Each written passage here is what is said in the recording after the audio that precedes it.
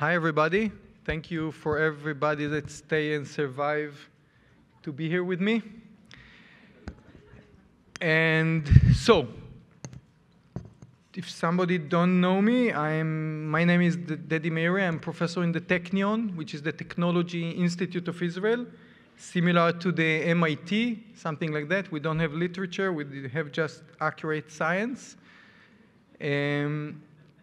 Few years ago, around 3 years ago, so 4 years ago, I got my own lab in the Technion doing cancer biology, but my background, I have a master's in biochemistry, Ph.D. in plant molecular biology, and post-doc in cancer biology. And when I came back to Israel and I got my own lab to do cancer biology, I looked how to bring plant back to my research because I thought it will give advantage. And then I started to do cancer biology. But from then, my lab spread to do a lot of cannabis research. So today, from 45 people in my lab, I think 42 is working on cannabis, 3 is not working on cannabis, because if somebody asking me if I'm doing just cannabis, I have an excuse to say no. So I'm just talking because it's not moving, that's all. Hey, I want 2 minutes spare after that. It's not working, guys. No. Just a moment. Oh, it's upside down. Okay. So I want to speak today a little bit about the entourage effect and what I think about it. People think that we need all the plant. Other people think that one molecule synthesized can do the same effect and more accurate. And I think it's somewhere in between, and I want to talk about it and to show one example from my lab that fit to my philosophy that 50% is right and 50% is wrong. So we have the endocannabinoid system in our body that cannabis is influenced mostly through that system. I won't talk about it too much because I guess most of the people know, but our body built from cells, and the biology teacher in grade 5 showed the cells like that, but usually it's look like that. And cell is the basic unit, which call it life. So it's the basic units of all the live creatures, but even though it can be a self and can be an own entity that alive, so these are cells that crawling on the plate, and we have creatures that are one cell like yeast or bacteria. In our body, cells organize in tissues and they need to communicate very well. So when I'm moving my hand, the cell from my brain sends signal to cell in my muscles to contract, and they must be very coordinate with other cells in order to have this contraction. So then cells in our body need to communicate between themselves very tightly and very organizedly, and then doing it by sending messages to each other. So these are two cells that sending messages. So one cell send message and the other one need to read it. And the way they are doing it, we have messengers and we have receptors that know how to read it.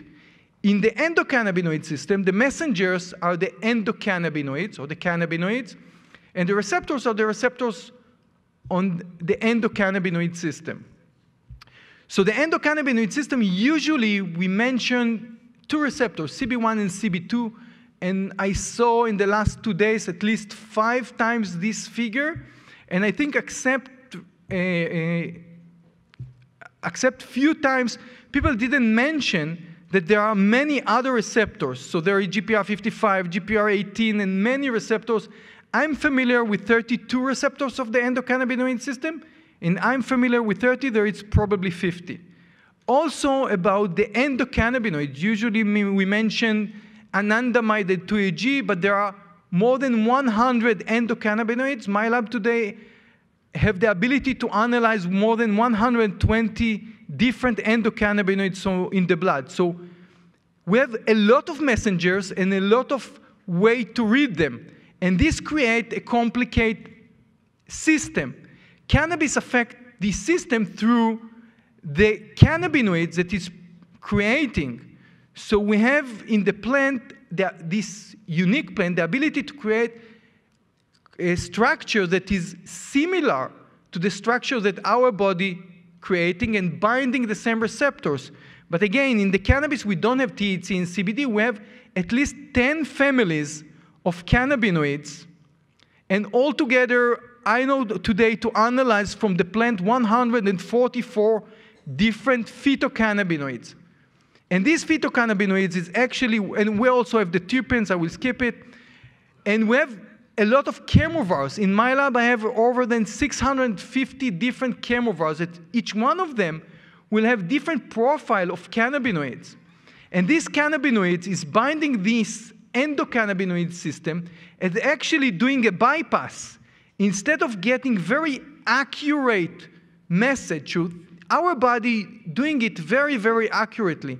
When we move near a barbecue and we smell the barbecue, so small molecule from the barbecue is entering to our nose, going to our olfactory system that's signaling to the neurons to create a specific endocannabinoid that will bind a specific receptors that create appetite.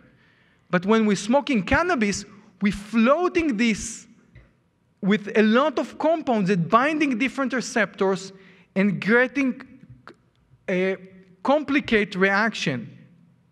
So when we are talking about the entourage effect, usually, at least what I'm hearing from people, and if you read the papers, the first paper that were published by Professor Ben Shabbat and Professor Rafi Meshulam, the idea is that one compound is not enough to give the signal to the receptors.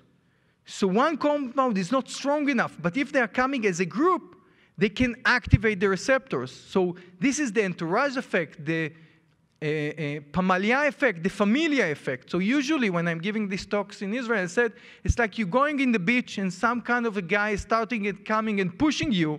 Usually if he alone he can't do anything, but if he's coming with his familia effect, then you're in a big problem. So it's a nice story, but it's not working like that in biology. Because this is backward. Just a moment. Okay, because in biology, usually the ligand, the message, should fit to the receptors. We call it a lock and a key principle. It doesn't matter if you're coming with a lot of keys, you need one to fit to the receptors in order to open it and to activate it. So it's not fit to the theory that you need a lot in order to push it. At least usually this is not the way it works. So why we have the entourage effect? Again, because we have many receptors and many signals that coming together, operating many signals in the cells, and we're getting a complicated reaction. So going and prove it, so if you thought that this is complicated, this is the real picture part of that. So going back to my lab, when we started to do cancer research, we took few different types of cannabis and few different cells, cancer cells, and we tried to see how it affects the cells. We read the papers by Manuel Guzman and Christine Sanchez that's sitting here, and saw in breast cancer and glioblastoma that cannabis can create, apoptosis can kill the cells. I must say that this clock is killing me. It's like bomb that's going down. I don't care about the organizer. No way that I'm finishing 9 minutes. So, no, I was kidding. I'm on time, guys. I was in the army, you know, time is time. So there is a penalty not staying or not standing in time. So we're growing the cells in the plate. So these are cells, very low magnification. Every dot there is a cell. These are colon cancer cells. And we create an extract. I was a plant biologist. I know how to do ethanol extraction. We create an extract and we put very low amount on these cells, and surprisingly, they were all dead. We put extract number 2 and they were all dead. We put extract number 3 and it didn't affect the cells. So we saw a specificity between the types of the cannabis and it's affecting this colon cancer. We did it in breast cancer, and we saw very similar phenomena. But when we did it in prostate cancer, the extract that killed the breast cancer and the colon didn't affect the prostate cancer. The same thing with extract number 2, but extract number 3 that didn't kill the colon and didn't kill the breast, killed the prostate cancer. When we use colon cells without cancer mutation, it didn't affect them as it affects these types of cancer. So this is one way to do it. In order to take it to the next step, we said, okay, we don't know what is affecting them. We can do it in high throughput screening. So we can grow the cells in plate like that, but we also can grow them in plate that have many holes.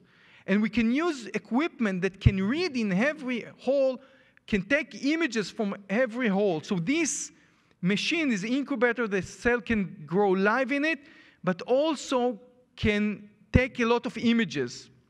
So this is how we're doing it. We can put markers on that. So every time that the cell look red, it's dying, and every time that it's blue, is alive. So you can see that on top there is a control, cells that are dying, cells that are alive. And what I want to show you here is these are melanoma cells. It's very similar to what I showed you before. You can see that there are, every color, it's a different chemovar, a different strain of cannabis. And you see that there is a bunch of cells, bunch of extracts that not affecting the cells, bunch of them that killing 50%, and a bunch of them are very effective. But when we try to align them according to the THC and the CBD amount, we saw that there is no correlation about the amount of the THC and CBD and the ability to kill the cells. So now we're doing another trick. We're taking this one types of chemovar, one types of strain, and we're extracting just the THC and the CBD.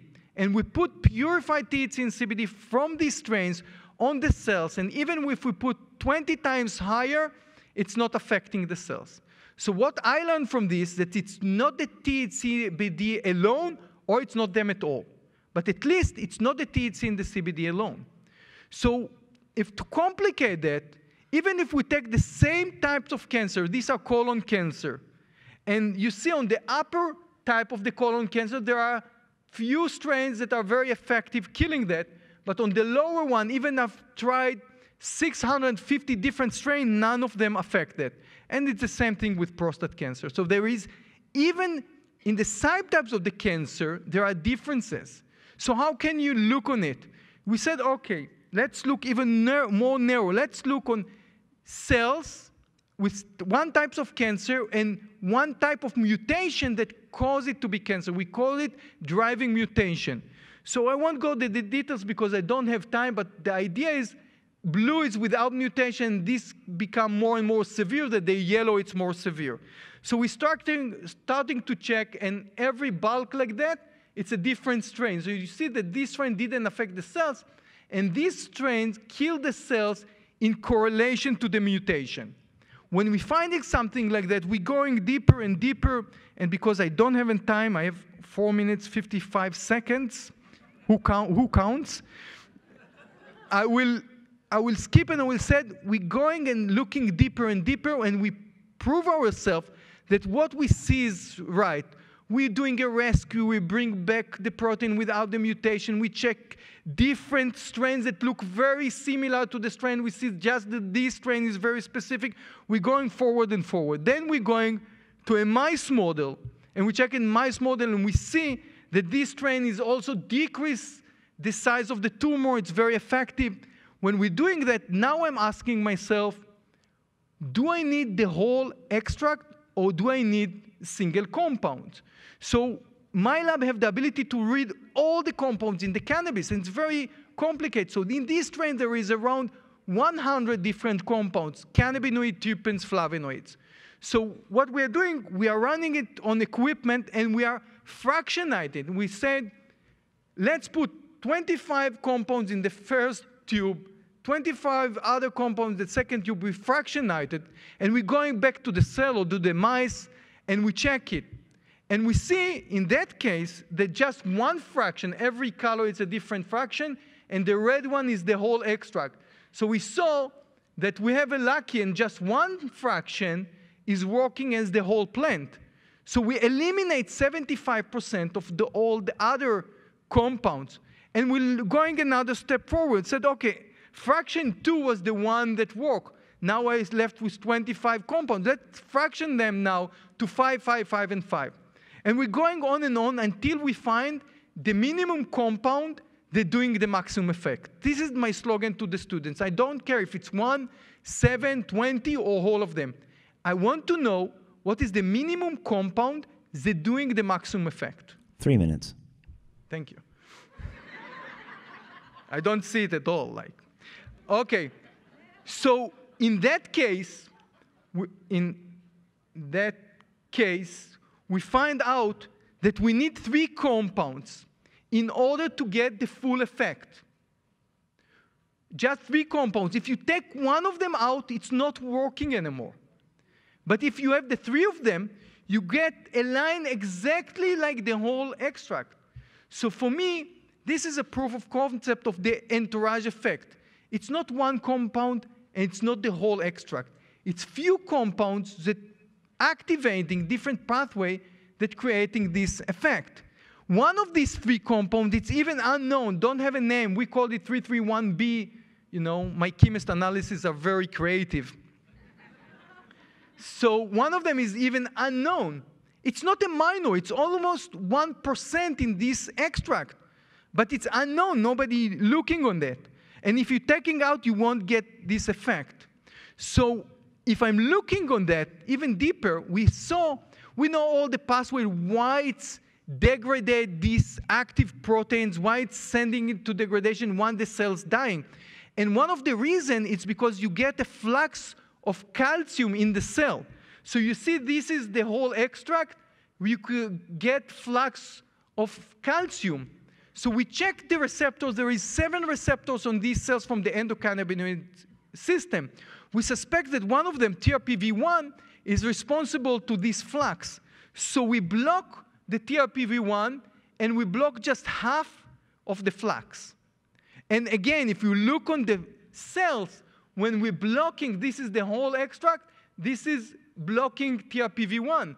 We block just killing part of them. 1 minute. So actually, this for me, it's like proof of concept. One compound, and we already know which one, is binding TRPV1 and starting a flux of calcium. The other one binding different receptors, and altogether you get enough power or enough things that happen in the cells that killing these cells. This is how I see it operate, and this is what my vision to the next year, that we define which compound is doing what, how they're binding, which receptor they are binding, and how we're getting this effect. So just say thank you to my, okay, this is what I just said. 30 minutes, 12, 10. So just saying thank you to this amazing group that's working with me. This is my lab. So this is Shirley Berman that did all the cannabis analyzing. This is Liran Baram, Dr. Liran Baram that did all the cancer research. This is Dr. Gil Levitus that did the mice work. Thank you very much.